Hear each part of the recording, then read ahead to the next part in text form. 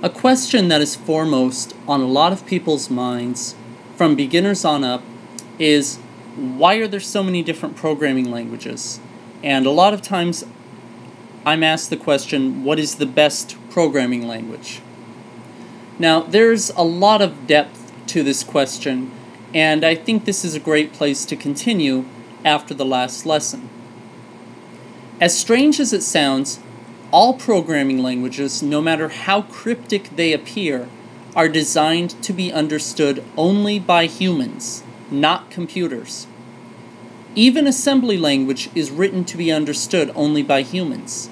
There is only one language that your computer understands, the language of ones and zeros. The magic of computing is that sequences of ones and zeros flowing non-stop inside your computer make everything happen.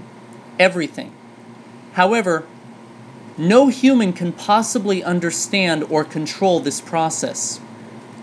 Even one simple programming instruction, such as printing "Hello World" onto your screen, expands into more ones and zeros than you could count in a lifetime.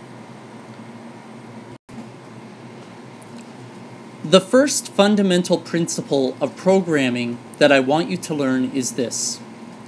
Programming languages exist in order to make it possible to do a great many operations with very few instructions.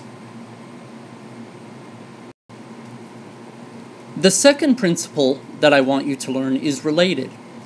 Good programmers figure out ways to do complex tasks and convert these into simple instructions.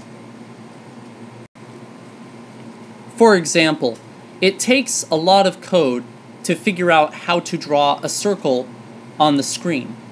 But once you've finished with that process, you now have a function called drawCircle, which you can use anytime, anywhere to draw circles. Now, thankfully, you will never have to worry about that. If you want to design a game, for example, you will never have to struggle with learning how to draw circles or how to create three-dimensional objects or weapons or enemies or anything else like that. All of this work has already been done for you by all of those people who have come before you since the dawn of computing. Just about everything you can imagine is already out there. Everything from making windows appear on your screen, to dialog boxes, to volume controls, to libraries that play music or movies, everything. All you have to do is learn how to obtain and use these libraries, and you will be able to produce just about anything. In the end, new languages come to exist because people think they can do something better or in a more aesthetically pleasing manner than some existing language. A lot of this has to do with personal style. Some people prefer doing things one way, and other people prefer doing the same thing in a different way. For this reason, you are likely to find some languages suit you better than other languages. There is no best language.